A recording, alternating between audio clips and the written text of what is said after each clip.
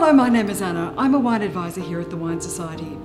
Today we're going to showcase the Director's Selection Pinot Noir from Tasmania 2012.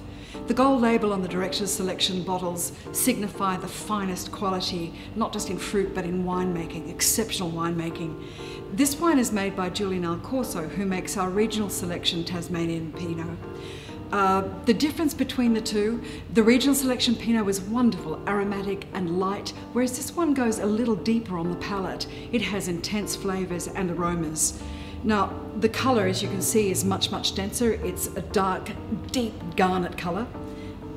And the aromas, a potpourri of dried raspberry, herbs, sour cherry, and a little bit of cedary oak there as well. And I'm going to take a sip and see if that follows through to the palate. The palate certainly doesn't disappoint.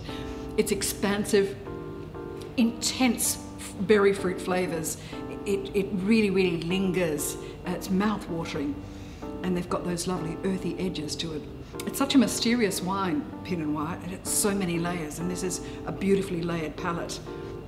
Extraordinary length, that flavour is still going on there. Now, food match for this one.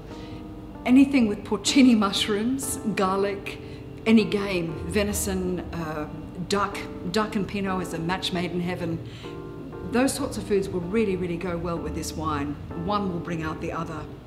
If you'd like to try this is available as we speak at the Wine Society. I hope you enjoy it. Cheers.